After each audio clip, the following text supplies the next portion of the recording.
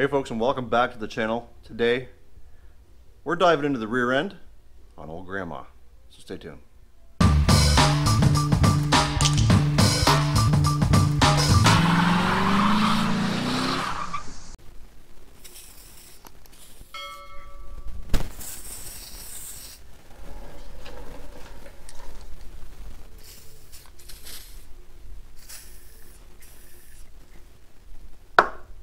So we've been penetrating the nuts on the axles here and all this backing plates and all this stuff, trying to get things loosened up so that we can start tearing it apart.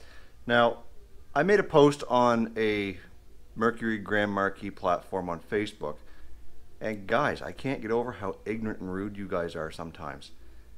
All I asked was simply, is there a place in the aftermarket that I can get new backing plates? And I showed a picture.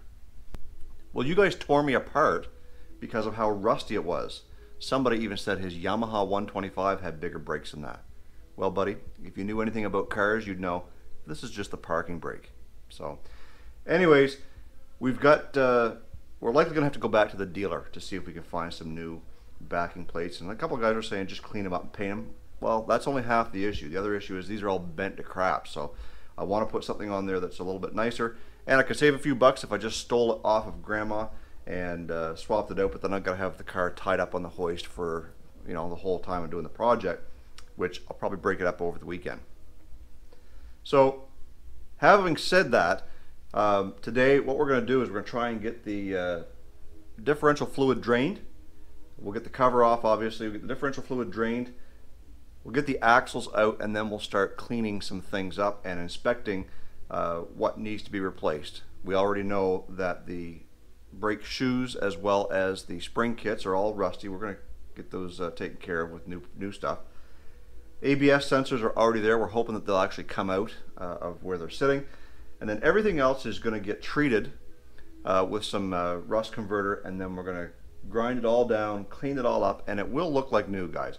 This came from a junkyard, and at one point in time it probably was in decent shape. My guess, it's been sitting out in the elements for quite some time. It is off of a 2011 Crown Victoria Police Interceptor, and when they strip those cars, they just stockpile everything and set them aside. So again, it's just surface rust. Yeah, there's a few spots where it's a little bit flaky, but come on guys, that stuff will clean up. It's no big deal.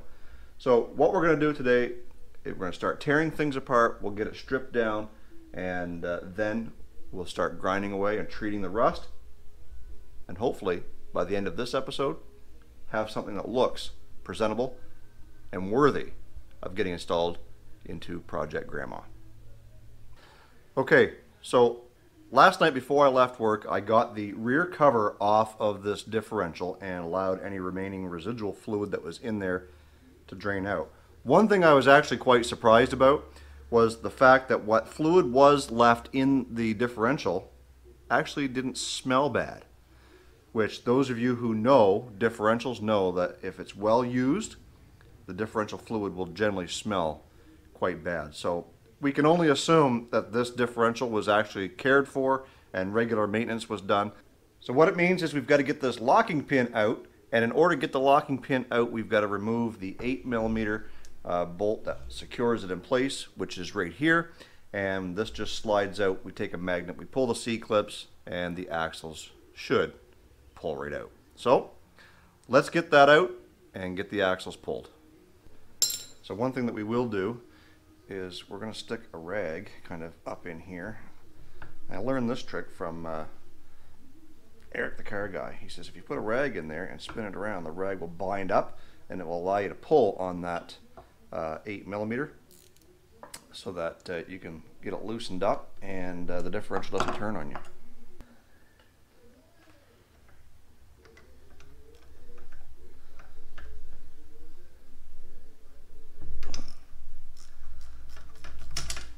So this little retaining bolt here goes all the way through that pin, secures it into place. It's an 8mm, so all we're doing is we're taking this out now, and that way we can push that pin out, and it really should just slide out once we get the bolt out of the way here. It's greasy, it's hard to get your hands on. So there's the bolt. And now we should just be able to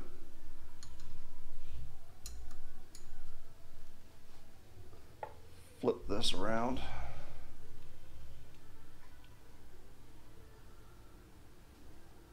And kind of reach in here, our finger, and again, that literally just slides out. So when this goes back in, we're going to know that there's only one way it can go in because the bolt goes in that end. So we know that the bolt end has to go in this way.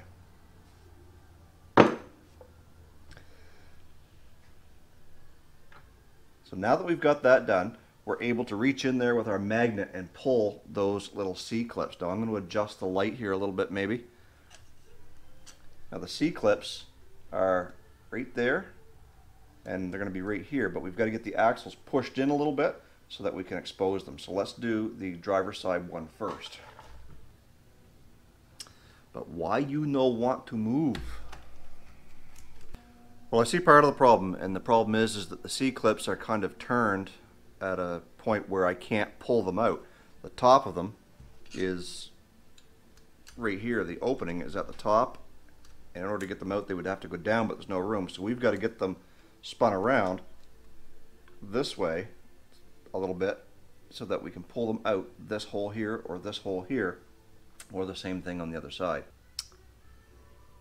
It looks like we're going to have to get a screwdriver and get that thing weaseled around there so that we can get it hauled out.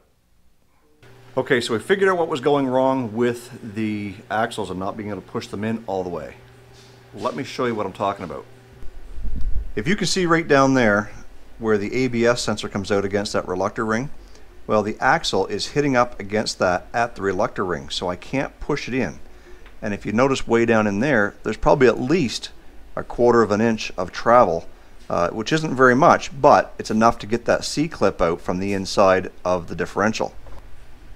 So we've sprayed it down on both sides with WD-40, and we're trying to get it so that we can kind of wiggle out the ABS sensor. And I'm trying to save the sensors because A, I may need them at some point, but B, if I can't get them out of grandma, well, we may be in a position to have to destroy one to make use of it. So we're going to try and get this one going, and hopefully out of the 4 sensors that we have, 2 on grandma and 2 on this axle, we should be able to make use of what we've got. So we're going to keep spraying it down with some penetrating fluid and keep trying to tap it out every once in a while, see if we're going to get some movement on it. So after several attempts of spraying it down and trying to pry that ABS sensor loose, it just doesn't seem to want to work.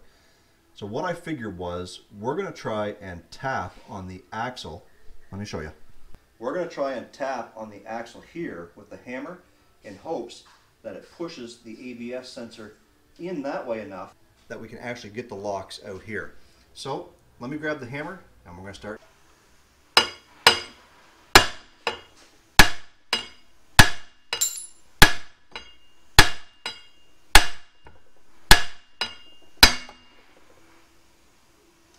She still don't want to move.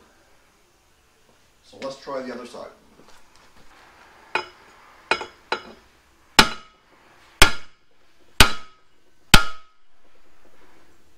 Yep, I think that one moved.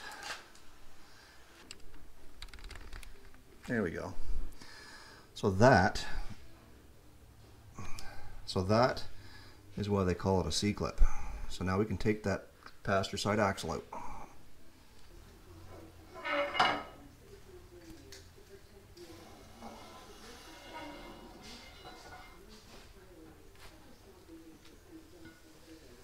There's one. Now we've got to go do the other side.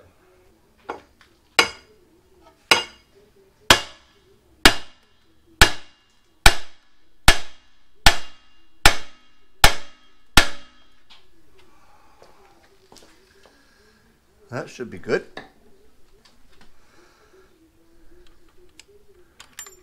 And there's number 2.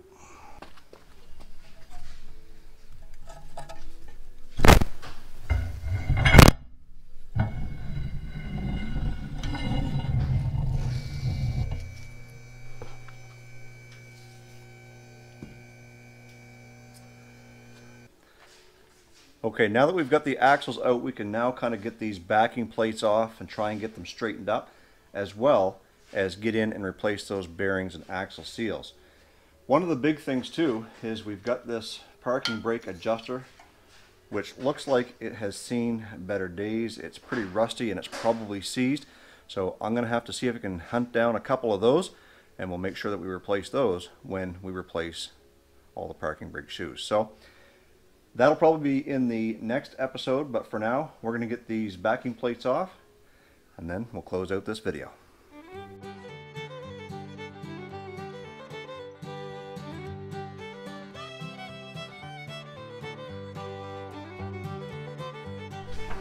So one thing I said I was going to do was come in here and check everything and have it looked over before we did the swap in case there was some parts that I had to order. So the car needed to be inspected for its annual inspection. So Tim's doing that now, and one thing that we do notice is that the two rear shocks are leaking from the top, so we'll have to pick up a couple of shocks and we'll start spraying down some of these bolts that need to be sprayed as well, so that will aid in getting things taken off. The backing plates are in actual really good shape on this car. Not rusted really bad and not all banged up. But so far, Tim says things are looking good. I think we got a broken exhaust hanger right here. I'll have to replace that. And we did notice that the fuel filter is getting quite rusty, so we may have to put a fuel filter in it. That's not part of the inspection though. Other than that, I think things are looking pretty good to get this thing switched around, and I don't think we'll have too much issue changing things out. So I guess that's going to do it for this episode. We've got the car inspected, we know what we've got to get, and I've got those parts on order. Now that we've got the parts coming, we know what we've got to do, and we'll have everything here in place when the time comes to do this swap. So in the next video, what we're going to end up doing is we're going to end up cleaning up this axle and making it look like something that belongs underneath the car.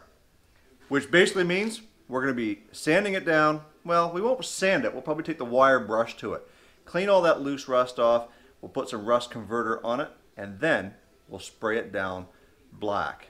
As you guys saw previously in the video, Grandma's backing plates are in really good condition, so we'll be able to reuse those on this new / old axle.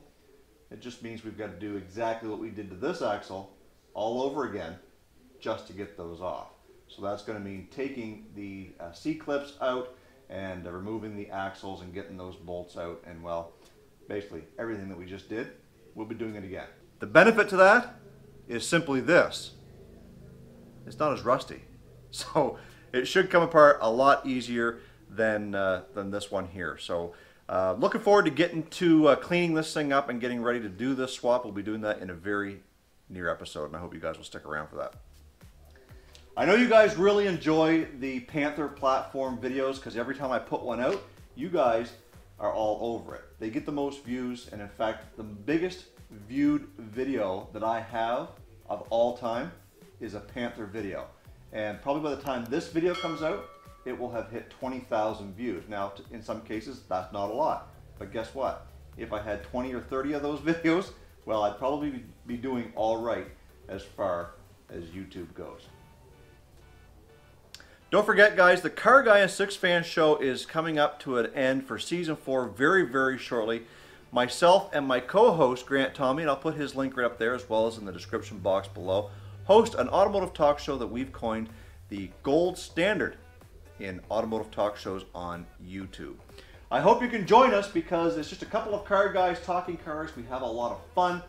We have guests, and we're going to be going out with a little bit of a bang on Season 4 finale in just a few weeks. So I hope you can join us for that. Every Thursday evening, it's either on my channel or Grant's. We post on social media so you know where you're going. It starts at 7 o'clock Central, 8 Eastern, and 9 local time. I hope you guys can join us there. Having said all that, I hope you will all stay focused on the windshield, not the rearview mirror. I love you, God bless. Let's do it again in the near future. But what we've got to do right now is we've got to get the axles pulled, which means we've got to get this retaining whatever it's called out, and that way we can retaining thing. So it looks like we're gonna have to get a screwdriver and see if we can't get that thing wheeled around So right now we're trying to get, I don't know what we're trying to do. And when does it start? When does it start? 7 o'clock Central, 8 Eastern. It starts at 7 o'clock Central, 8 Eastern, and 9 local time.